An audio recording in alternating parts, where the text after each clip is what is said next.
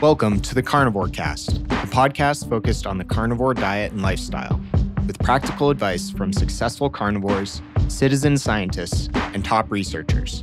I'm your host, Scott Meslinski, and I'm here to speak with experts and experienced carnivores to get answers to your biggest and meatiest questions while helping you live your best life as a carnivore.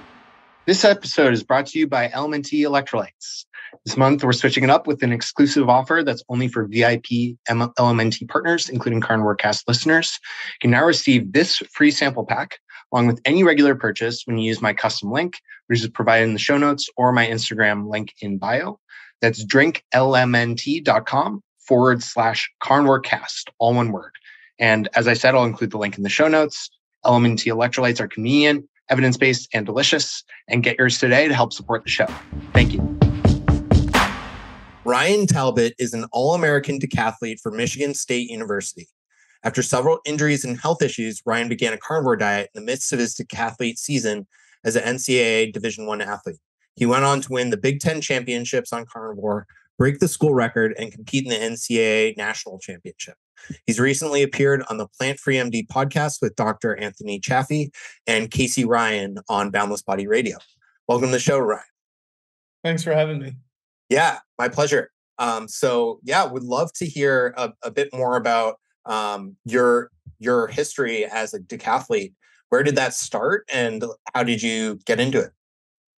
I think the way I got into the decathlon was that in high school, I really enjoyed pole vault. I was really good at pole vault, and I was actually the indoor state champion my senior year. So I was great at pole vault, and I also enjoyed doing other events.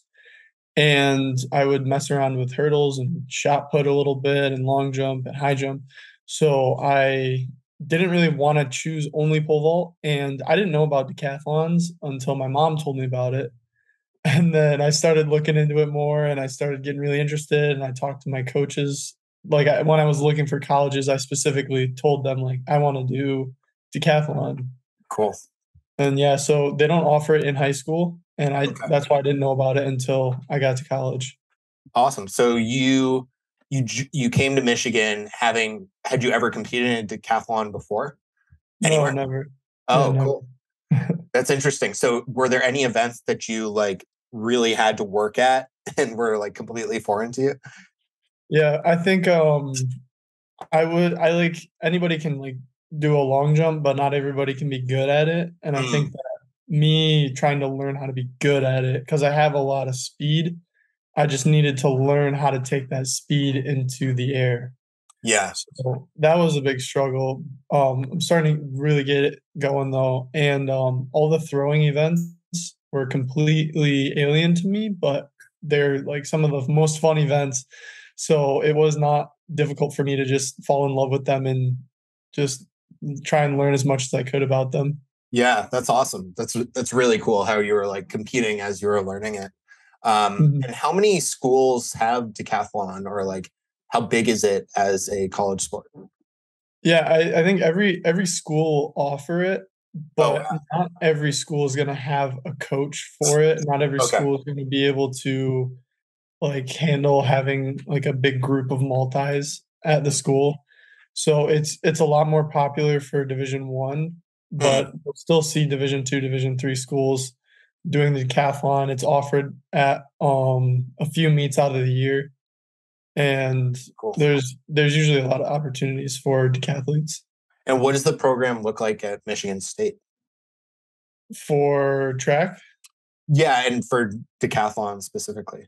Oh yeah, we have a great program for decathletes. We've won the decathlon in the Big Ten the past 3 out of the 4 years. Wow. And we have really good history of decathletes. And so our coach, Coach Kriegmer, is a great coach. He was a decathlete himself, and he knows a lot about the sport. Yeah. I know it's an Olympic event. Does it stem all the way back from ancient Greece, or what's the history of decathlon? Yeah, I think they did used to have a decathlon. I don't know if it was the decathlon or the heptathlon, but they had a multi-event in the Olympics, and It was a little bit different events. I know that some of them, the events, you'd be like running in 50 pounds of armor, and Wow. you'd be doing like their wrestling matches and stuff too. So it's a little different now, but they did have it back then.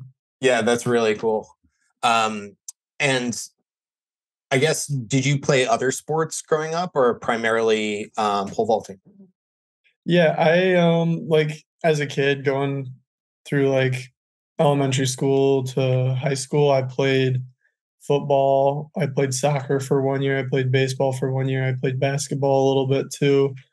And then I did a lot of track, I did some lacrosse as well, but then I kind of dropped most of those. Okay.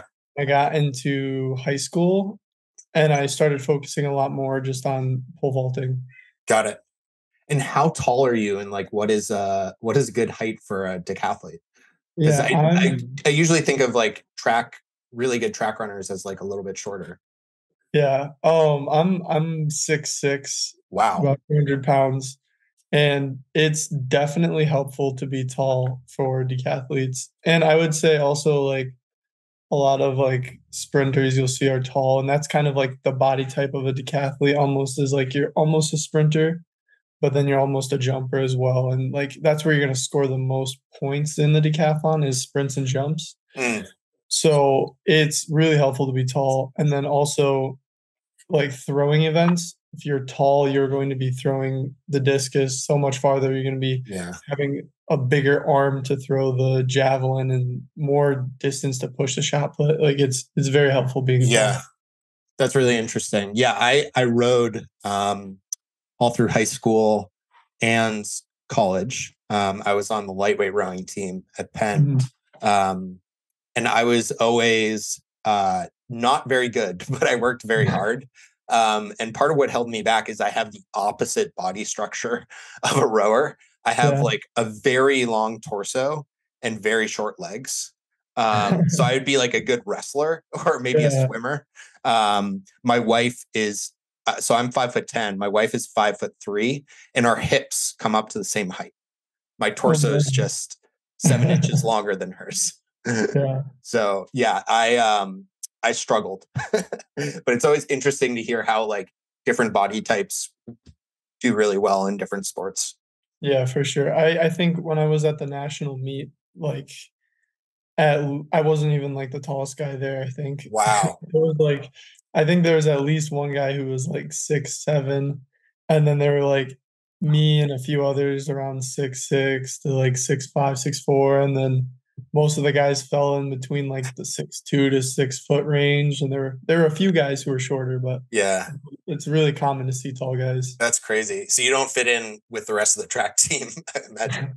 Yeah, I am the tallest one on the Michigan State track team. Yeah, and I remember hearing that your parents were also athletes as well.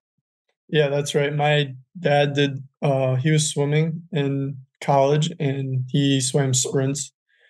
And then my mom was doing heptathlon a little bit in college as well. Gotcha. And did they both go to Michigan State? Yeah, they did. Oh, cool. That's great. A lot of pressure on you then. Yeah, not too much. And I guess what type of education or guidelines have you had both in college and in high school as an athlete around nutrition? This episode is brought to you by Optimal Carnivore. Many people I talk to struggle to get enough organ meat on a carnivore diet. There's debate about whether you need to eat organs or not, but I like to supplement with organ meats and it makes me feel better, and many carnivores would agree.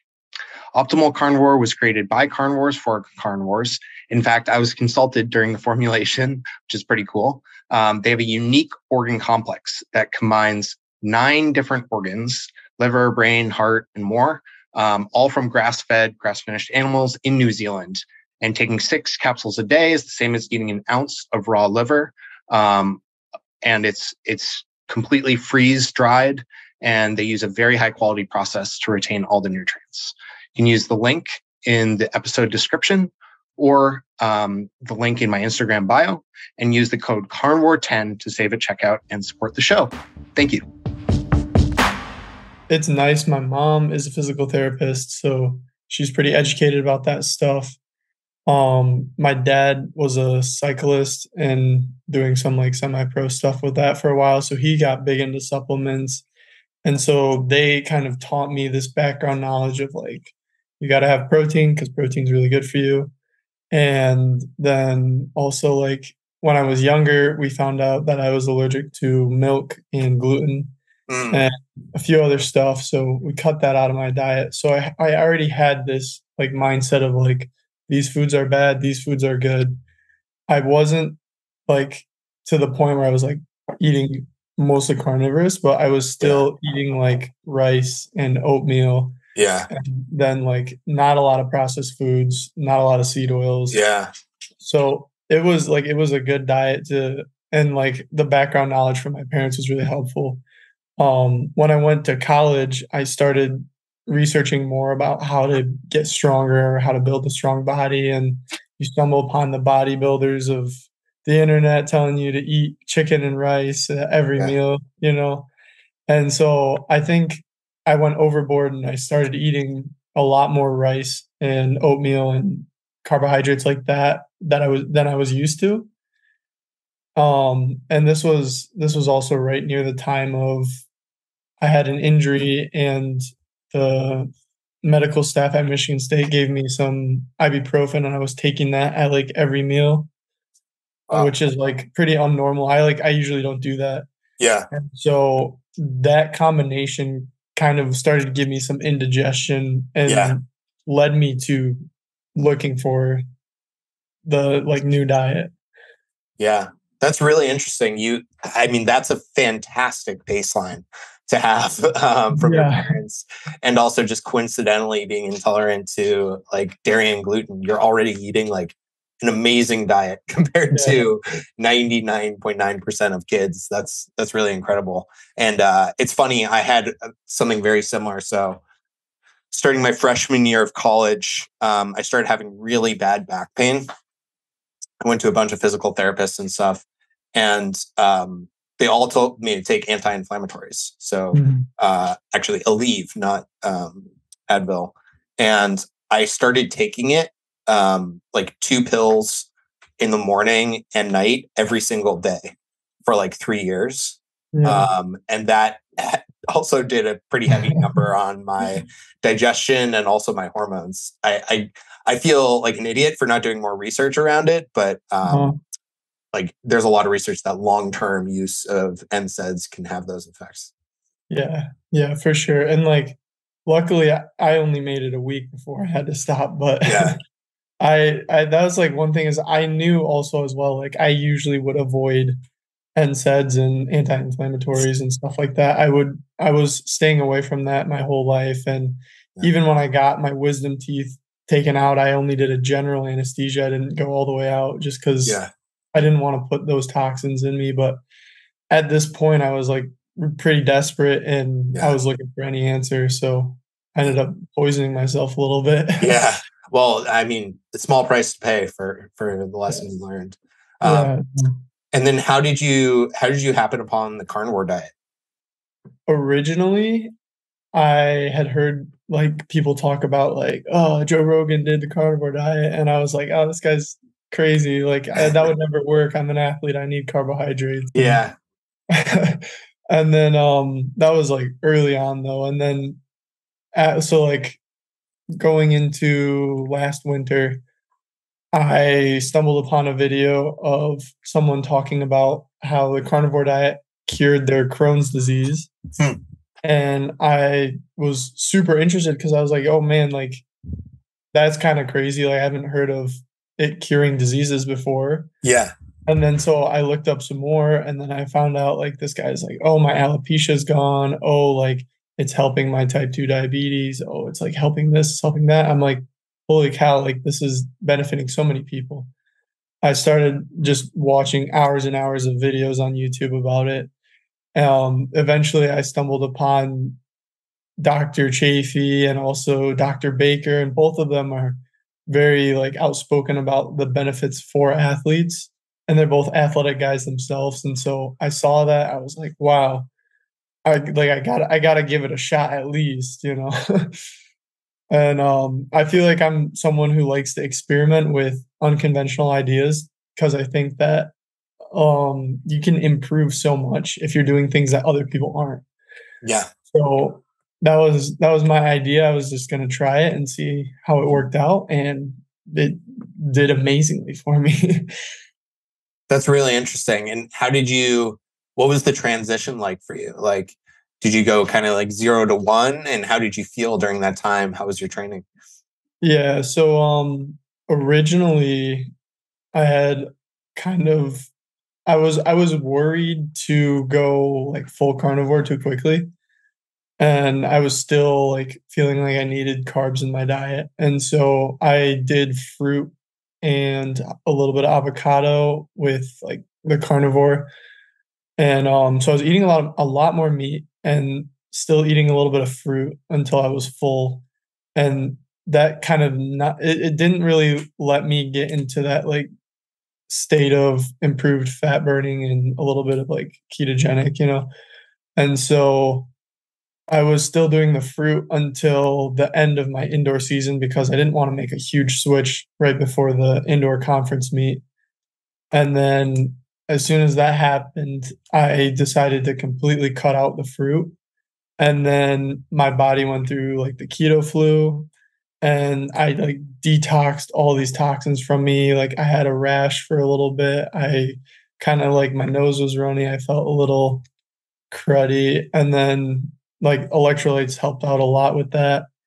And then also my workouts, like I was like sweating more during those few workouts. So I think my body was just getting rid of all of that. Interesting. And then the workouts helped a lot though. Like I didn't feel like my performance decreased. I felt like I was just a little more fatigued. But like once I got past that point, I felt like amazing and everything kind of started to skyrocket from there. That's really cool. And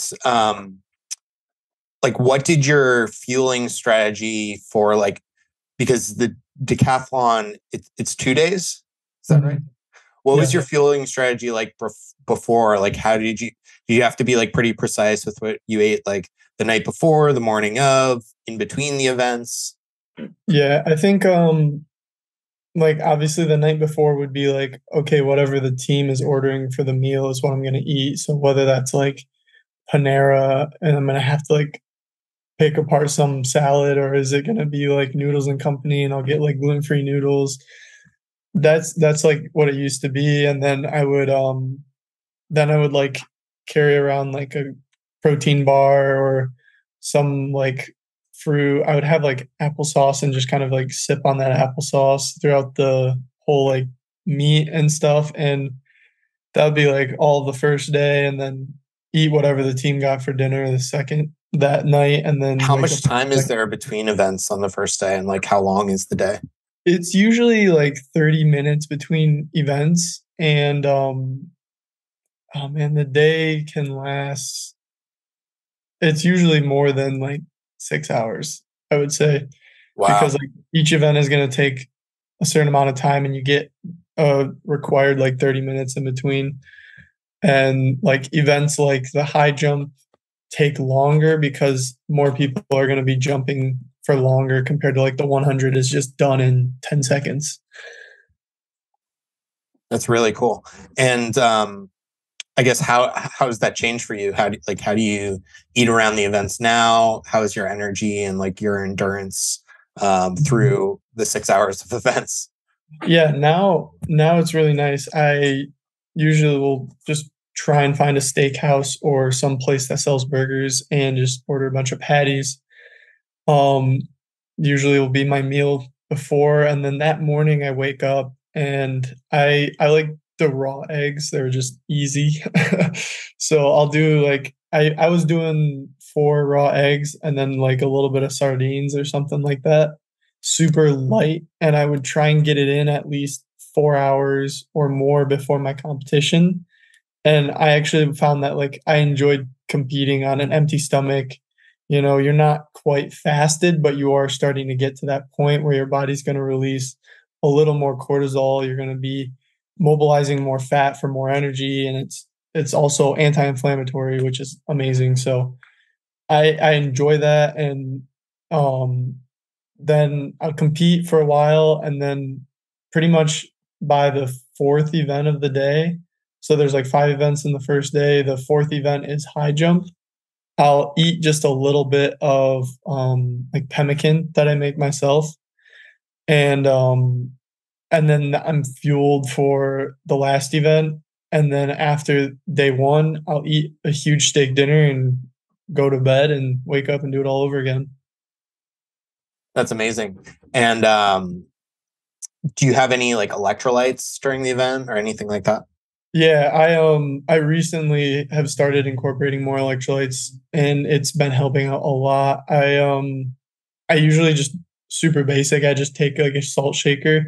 Usually it's like some Himalayan or Redmond or some salt like that. Shake it into a cup, get a bunch and fill it with water, dilute it.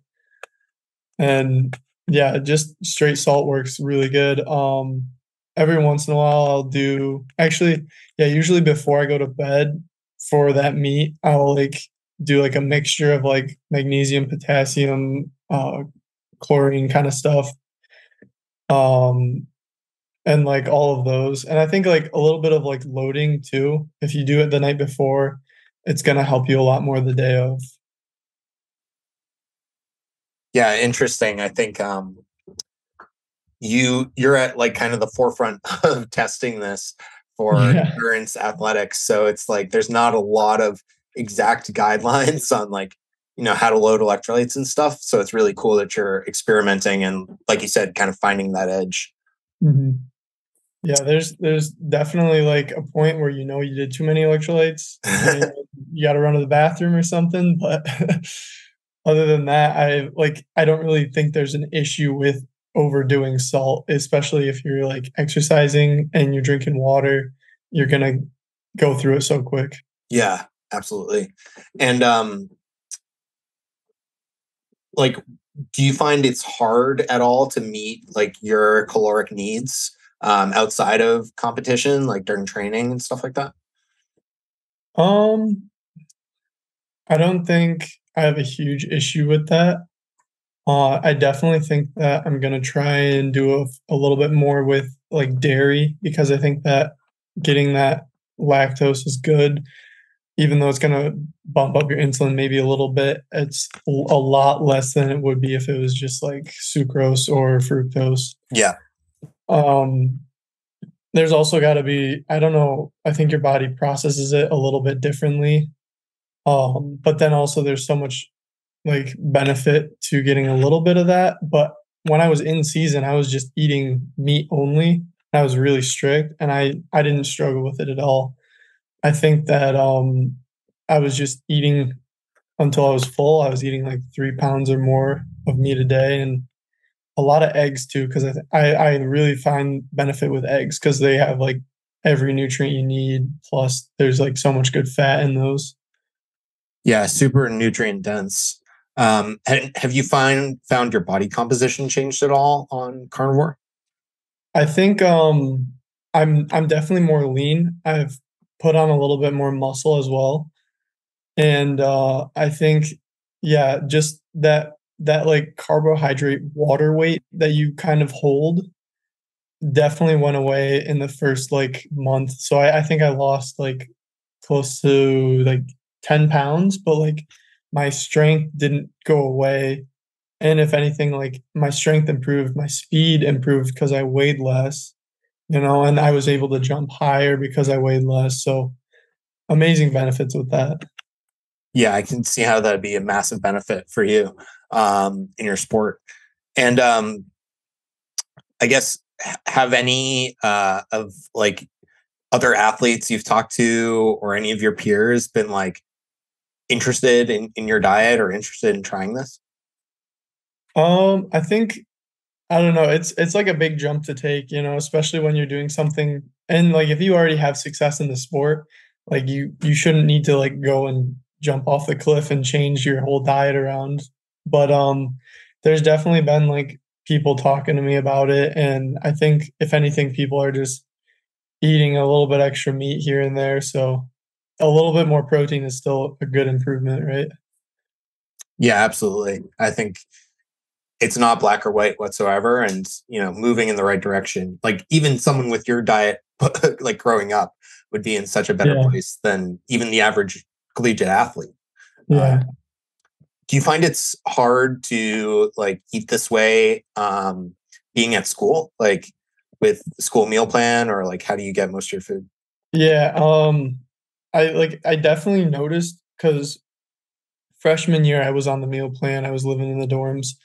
I wasn't eating very good because I was at the mercy of whatever's at the cafeteria. But I mean, this was before I was doing carnivore, so I wasn't too worried about it. But then like now that I'm not living in the dorm, so I'm able to cook for myself. And luckily, like in Michigan, there's a lot of great farmers and I can get like grass-fed, grass-finished ground beef and source some of that stuff, get some eggs and all that from like local farmers. And so that's really good and helpful. And I just thought of this, but are you anywhere near, you may not have heard of him, Tom Trainer? Do you know who that is? He's a trainer in Michigan who like trains a bunch of athletes, a lot of collegiate athletes, and basically eats like a carnivore type diet. Okay. I think he's mostly on Facebook. I don't know if he's on Instagram or anything like that, but you might find him like really interesting and like I'll check him out. Yeah, that's cool. yeah, he's pretty cool. And I guess what are some of your goals for like competing and like your diet and continuing to learn and grow in different ways?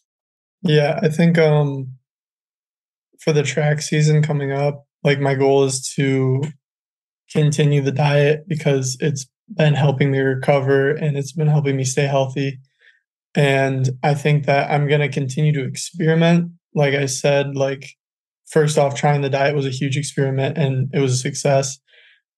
During the diet, I tried to reincorporate like honey and that was unsuccessful. And like I learned like, okay, it's going to cause inflammation. Like, yeah, I can handle that, but like, I don't want to handle inflammation in the middle of a big competition. So like know when to do it. I think, like I've experimented with cheese a little bit, I want to like try raw dairy, even though I've been allergic my whole life. I've heard people have great results with it. So give that a shot. Like my goals in track are that like I want to continue to be successful. I want to win the Big Ten again. I want to finish top 8 in the nation. I want to qualify for the Olympics. That would be awesome in 2024. And Cool. continue to train and just like I want to just do my best. Yeah, that's really exciting and cool.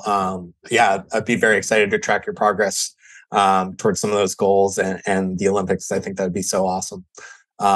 Cool, Ryan. Well, thanks so much for coming on. Really appreciate it. It's been great to learn more about you. And I'm sure the audience will be interested in as well. Where can folks find you and follow you for more? Yeah, I'm mostly on Instagram, just _Ryan_Talbot_. And just feel free to reach out and talk to me. And if you're a carnivore in Michigan, you want to get a steak or something, hit me up. That's awesome. Cool. Well, I'll certainly have links to that in the show notes. And thanks again for your time, Ryan. Yeah, thank you for having me. Thank you for listening to this episode of the Carnivore Cast. If you enjoyed this episode, please review on iTunes. It really helps us out. And share it with a friend.